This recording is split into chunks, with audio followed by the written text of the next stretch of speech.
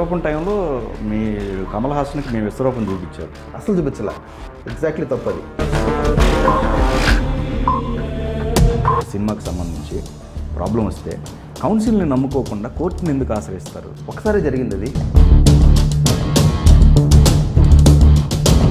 మీ తరపు నుంచి కానీ మీ సంస్థ తరపు నుంచి కానీ ఎప్పుడు కూడా ప్రెజర్ అనేది ప్రొడ్యూసర్స్కి కలగల. పెద్ద పెద్ద సంస్థలు వారి పేర్లు చెప్పకూడదు కానీ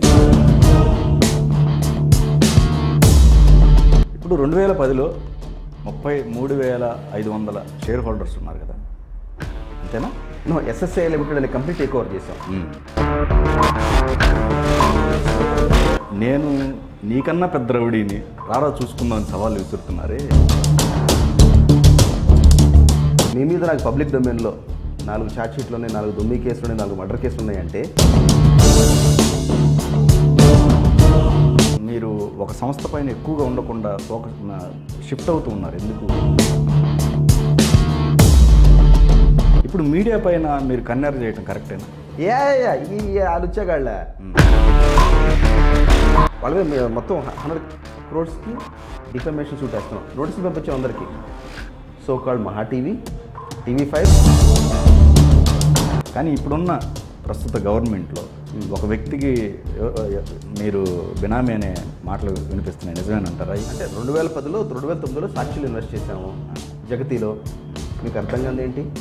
ఇన్వెస్ట్ చేయకముందు రాజశేఖర దగ్గర బతుకున్నప్పుడు 70 కోట్లు ఇన్వెస్ట్ చేసాం. మీకు తెలవంది ఏంటో తెలుసా? ఎక్కడ భారతదేశ ప్రభుత్వంలో ఎక్కడ అంగుళం ల్యాండ్ తీసుకోవాలా, ఒక ప్రాజెక్ట్ తీసుకోవాలా, మరి సిబిఐ క్లీన్ బిల్ ఎందుకు ఇచ్చింది? విజయవాడలో చాలా పెద్ద మాల్ ఒకటి కట్టించినట్టున్నారు కదా, ఆ టైంలో ఏదో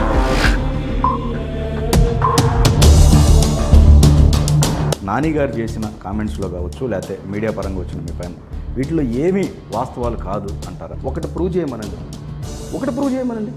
ఇదే సిబిఐ ఛార్జ్ షీట్ అన్నారు. అంటే మీకు నమ్మక ద్రోహం జరిగింది. నమ్మక ద్రోహం కన్నా కూడా తప్పు నాది. అదే అది నమ్మక ద్రోహం కింద లెక్కే కదా. తప్పు నాదిలేండి. తప్పు. బండ్ల గణేష్కి మీకు మధ్య ఏంటంటే ఈ క్లాష్ ఏంటి? విజయవాడలో కేశినేని నాని గారితో పాటు మీకు కూడా మంచి బలం ఉంది. నాకంటే ఎదురు పడితే కనుక ఆయన అదృష్టం అంటే నాకు ఎదురు పడ్డాయి జీవితంలో. ఓకే, నాకంటే ఎదురు పడితే కానీ నేను ఊరుకోను.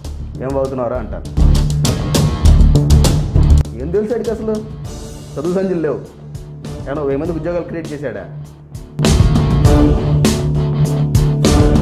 రోడ్ల మీద గొడవలు తీసి పరిగెత్తకపోతే నా పేరు మార్చుకుంటాను.